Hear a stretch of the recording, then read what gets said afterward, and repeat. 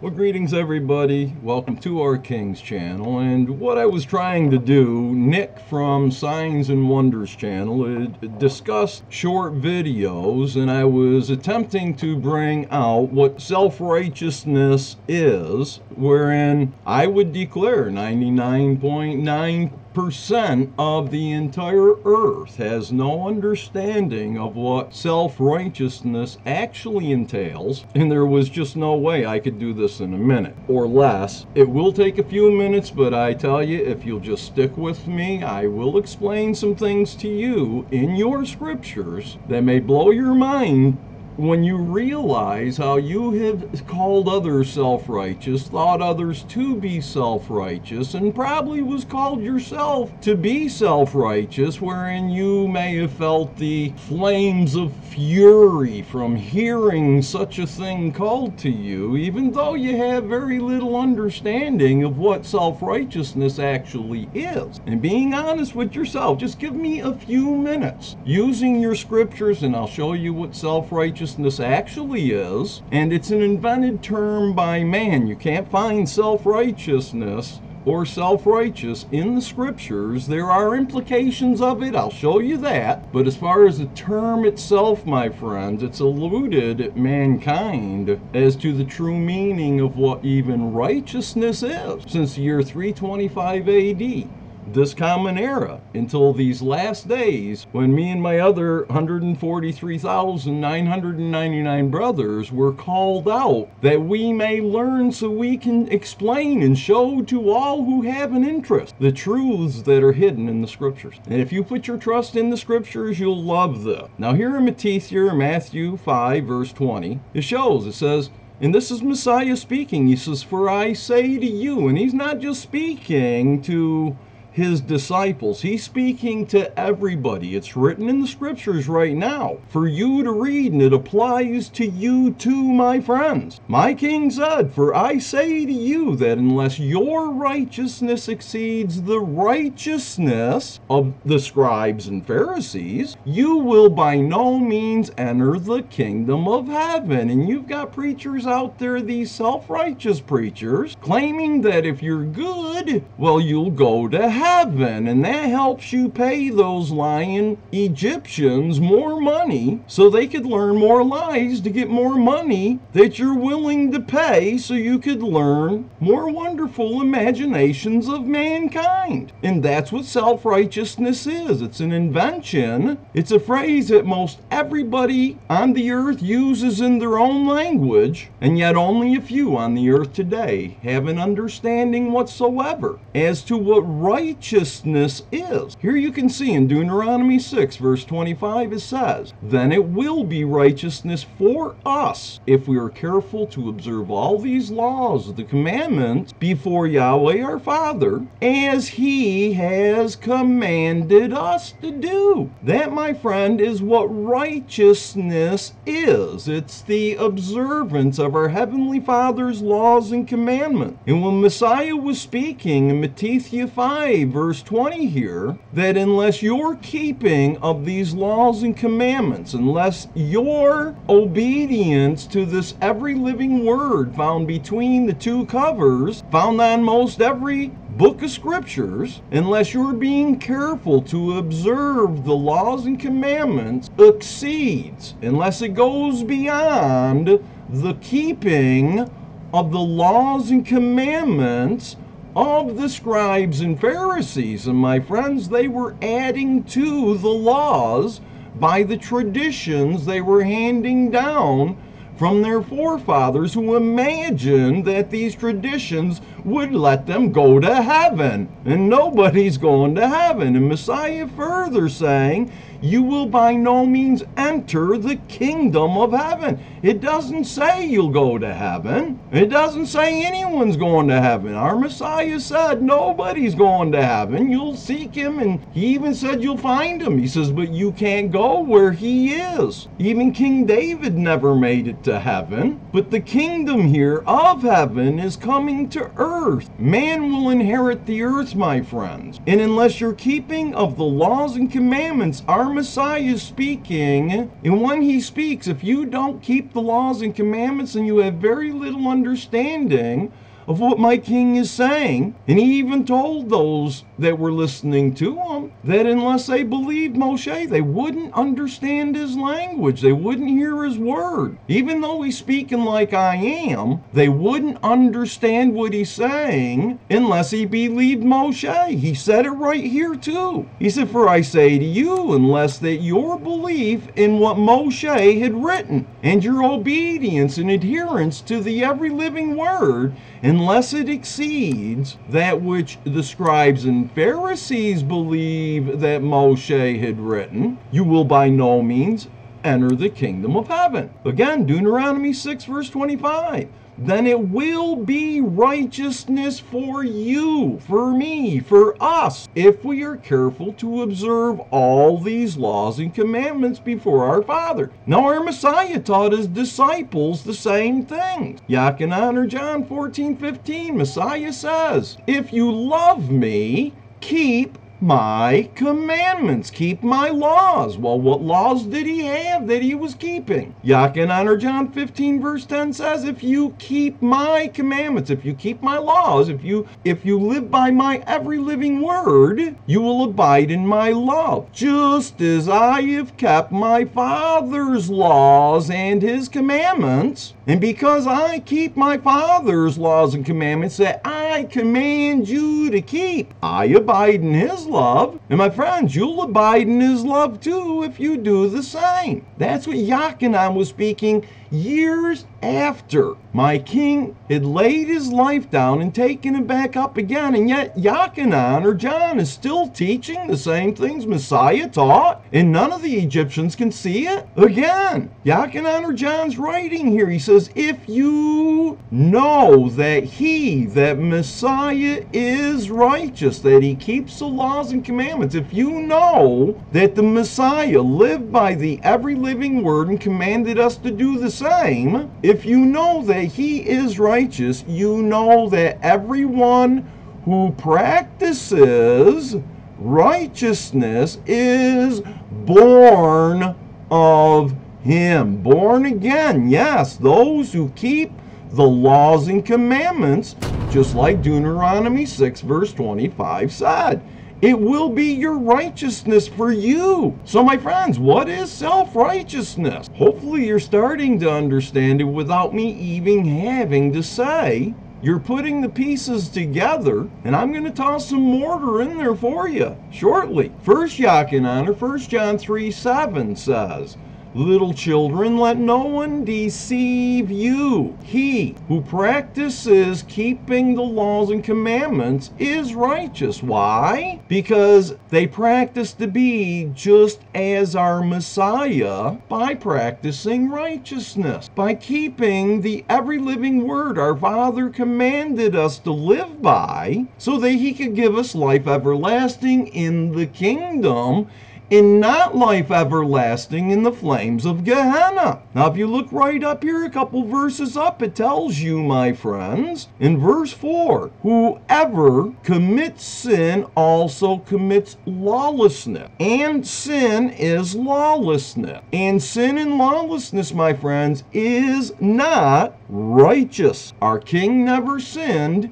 because he is righteous. However, he or she who sins, he or she who practices lawlessness or self-righteousness is of the devil. For the devil has sinned, committed lawlessness, has been self-righteous, because the devil has thought that what she did would gain her rulership over all things and take our Father's seat. It didn't work out, my friend. That was the first act of self-righteousness, because what Satan believed was all right for her to do came from her own self. It did not come from the righteousness of our Father.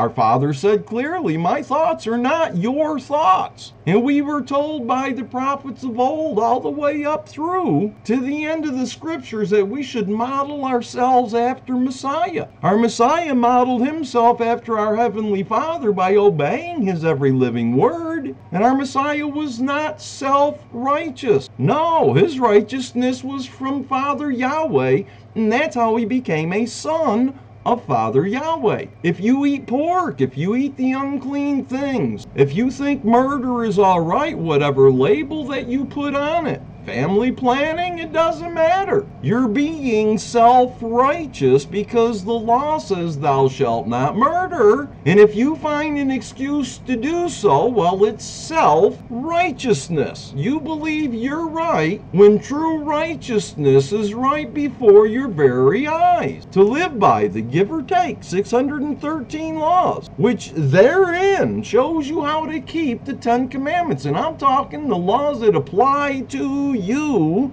Some of the laws may apply to your neighbor that you also have to keep, but the laws that apply to you is our Father's righteousness on you, which makes you righteous if you practice. And if you don't go out from under the cover of what our Father told you to do or not to do, then you are righteous and not self-righteous unless you go out from that cover out into the world and partake of the world, wherein again you become self-righteous. Please look up righteous in the scripture. Here in the New King James Version, it occurs 262 times in 248 verses, this word righteous. Read what it says, and hopefully now with Deuteronomy 6 verse 25 as the key. And if you want to be righteous and not self-righteous, the only way to do it is adherent to Deuteronomy 6 verse 25. And again, using that knowledge to plug into these 262 times and 248 verses in the New King James Version alone, in most instances you can plug where it says righteous to the definition that was given in Deuteronomy 6 verse 25, or instance, Genesis 7:1. Then our Father said to Noah, come into the ark, you and all your household, because I have seen that you are keeping my laws and commandments. You're living by the every word that Enoch and other righteous men had taught you in front of me, Father Yahweh, in this generation. And Abraham, here in Genesis 8:23, came near and said, would you also destroy the ones that are keeping the laws and commandments with diligence, that are putting on your righteousness, living by this every word that was taught by the righteous men of old and by you, Father Yahweh? Will you destroy those who seek you by doing what you command them to do? Will you destroy them with the wicked? Verse 24, suppose there were 50 who were still keeping your laws and commandments within the city. Would you also destroy the place and not spare it for 50 practicers of those like Yachanan said in 1 Yachanan 3:7? Little children, let no one deceive you. He who practices righteousness, the keeping of laws and commandments, is righteous just as Messiah is righteous. That's why in 1 Yachanan chapter 2, 3 through 6 tells you straight out. Now by this we know that we know the Messiah, or the Father. You can't see the Father except through the Son. Now by this we know that we know him, if we keep his laws, his commandments. This is Yachanan after Messiah was allegedly the one who cleansed the pig and said, oh, it's okay for y'all to eat pork chops now in Jerusalem, where our Father said not to even touch it. But the imaginations of men make you think that the disciples were teaching it's okay to break the laws and commandments, but it's not true. It's the imaginations of men who are self-righteous, teaching things that are outside of the scriptures and the laws and bylaws, the statutes and ordinances of our Heavenly Father, Father that makes you righteous if you keep them. Now by this we know that we know him if we keep his commandments. Are you wearing these, my friend? The tassels, the fringes, the seats, or the lots, are you wearing these every day? Are you eating butter and honey? Do you keep the seventh-day Sabbath? Are you going to keep the feasts of our Heavenly Father? Well, if you keep Christmas, you're self-righteous. If you keep Mother's Day, you're self-righteous. You're doing things other than what is in the laws and commandments, and you don't know him. Because it shows in verse 4, he who says, I know him, I know the Jesus, or the God, or the Lord, or Father Yahweh, or Yahuwah, or Yahuwah, or Yahusha, or if you say that you know those that are supposed to be the Father and his righteous Son, if you say you know them or him,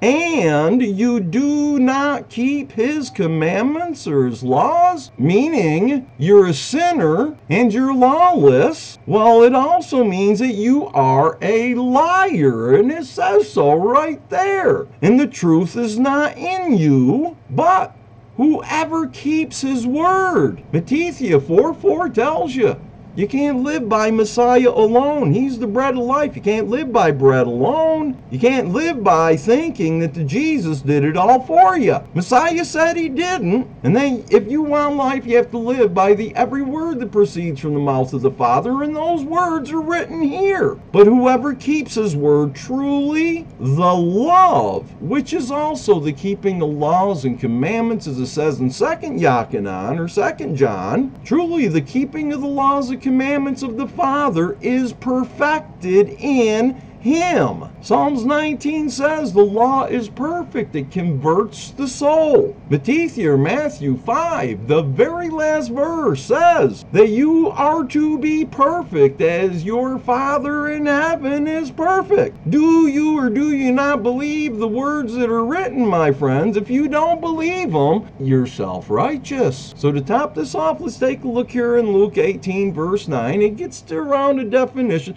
sort of like the prayers that were offered by the fellow with his long tassels and such, thinking he was better than the fellow that knew he was self-righteous and was repentive of it, showing they both was self-righteous, and they had one of them there was more acceptable to becoming righteous, to accepting our Father's every living word, than the other self-righteous fellow who thought he had all the answers already. But here in Luke 18:9 says, and he spoke this parable to some who trusted in themselves that they were righteous and despised others. And my friends, you can't despise others and be righteous, because our Messiah told you that you're to love everybody. You're supposed to, and I'm not talking the kind of love where you got to have them over for dinner, but the kind of love, if you see their asses falling down under a gray burden, that you're going to stop and give a hand. But mostly our walk is to learn to trust in our Messiah, the true one. And again, my friends, when you become self-righteous, began on the day of your birth. Everyone is born into the self-righteousness. Revelation 12:9 explains emphatically that the whole world is deceived. Everybody. Here in Isaiah 64:6. And you can believe this, my friends, but we are all like an unclean thing, and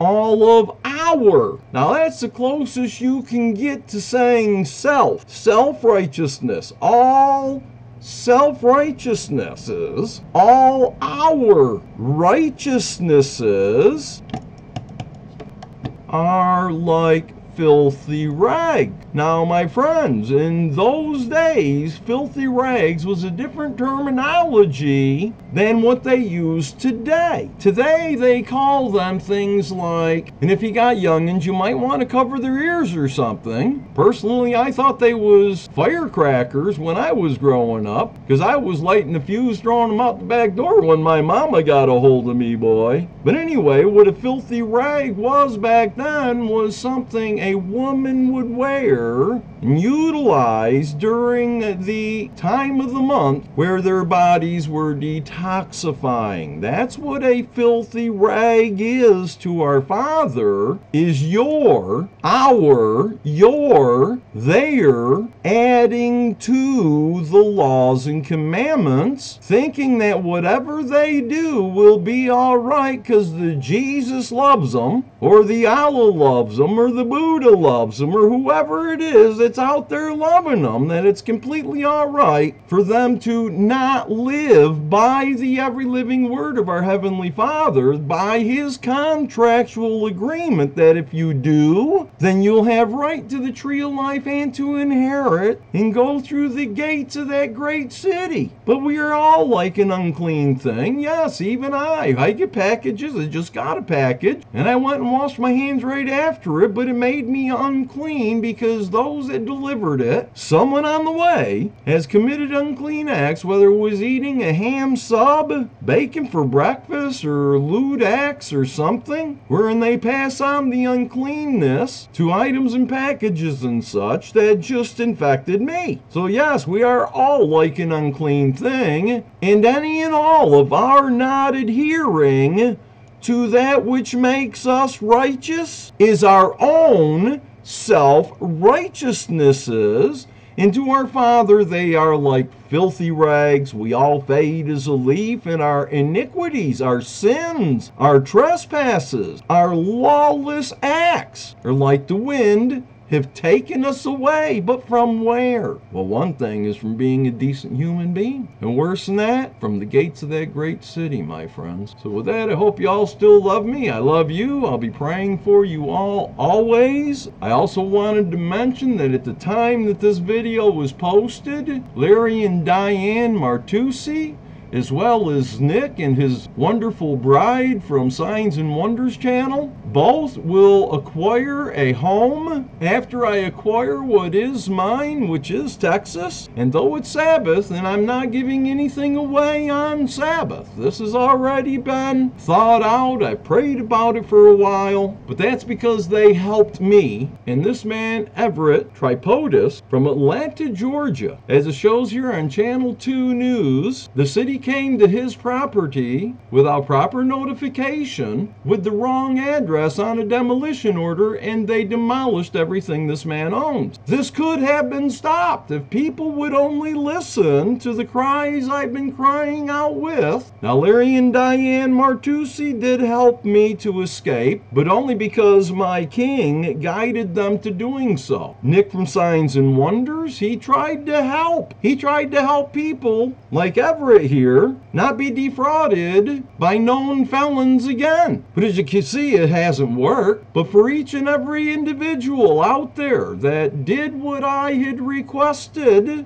humbly, on our King's channel, you can see it's been like a month since it's been like a month since I had brought out a video. However, as you can see down in the description, I had requested everybody that come and watch the video. I was live on the Signs and Wonders channel, and I was also live here on Netzarim Assembly, aka Zoom at Noon, with Sparkanu as Yah, and I got in there somewhere around 4 hours into their conversation. I asked all these good Christian people to go to our King's channel and to copy and paste all these emails into an email and send it off to everyone. And for all of those who did as I had asked, I want to give you a gift, my friend, of $250,000 each. So keep the email in the center, whatever, so that you can show me. And once Texas is given to me, and I don't mean given, I already own it. I'm just being denied it because of obstructions of justice, and they even tried to murder me because they know I own it. And my friends, for your doing so prior to this video being posted. All of you who helped me to help those such as Everett, Tripodis, and all the other people across the earth today that are being attacked by known domestic terrorists, and we're trying to be told that it's all right because nobody cares. Well, my friends, when I do get Texas, second exodus takes place. All who desire to give up their self-righteousness, and they do so, will be welcome. And until then, my friends, know that I love you. In my King's love, I am praying for you always. And therefore, till our next video, bye.